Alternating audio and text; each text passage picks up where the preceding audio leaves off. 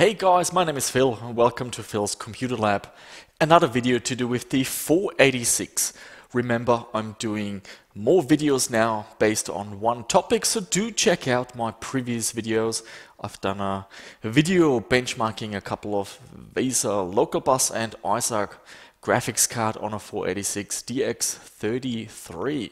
Now the 486 DX33 is not bad, it's a good machine. But in my opinion, at least, the 486 to me is the DX2 66. That chip was a real game changer. Now, 3D games do run on the slower 486, but in my opinion, a lot of the classic early 1990s 3D games really shine on a DX2 66. What is unique about this chip is it's the first chip that uses the clock doubling technology. The external bus still runs at 33 megahertz, but internally the processor operates at 66 megahertz. And we're going to have a look at some benchmarks, and the charts will be, I'll just put them in the video, and you can see that the performance almost doubles. It doesn't double exactly 100%, but it's pretty close. And in terms of gameplay, it's almost the difference between 15 and 30 FPS. Doom, in my opinion, is really playable on a DX2 66. Before that, it wasn't really playable. You had to maybe reduce the details or make the window a little bit smaller. But on a DX2 66, it is pretty smooth. Maybe you have to adjust the window a tiny little bit for some of the busy scenes, but you'd be a happy camper if you had a DX2 66 back in the day. What else is there to talk about?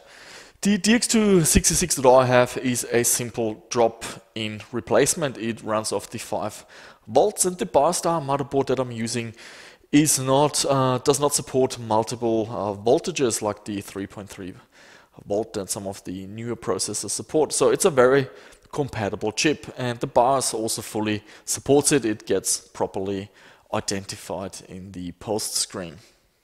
The test system is exactly the same as in the previous video, based around the Biostar MB1433 motherboard with 8 megabytes of RAM and 256 kilobytes of cache. The graphics card is the VESA local bus video card with the Cirrus Logic chip, the GD5426.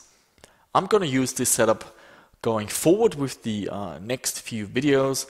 I'm not gonna say too much, but I've got lots of videos in store to do with benchmarking, but also with MIDI and some sound card actions, but also a few tutorials based around MS-DOS.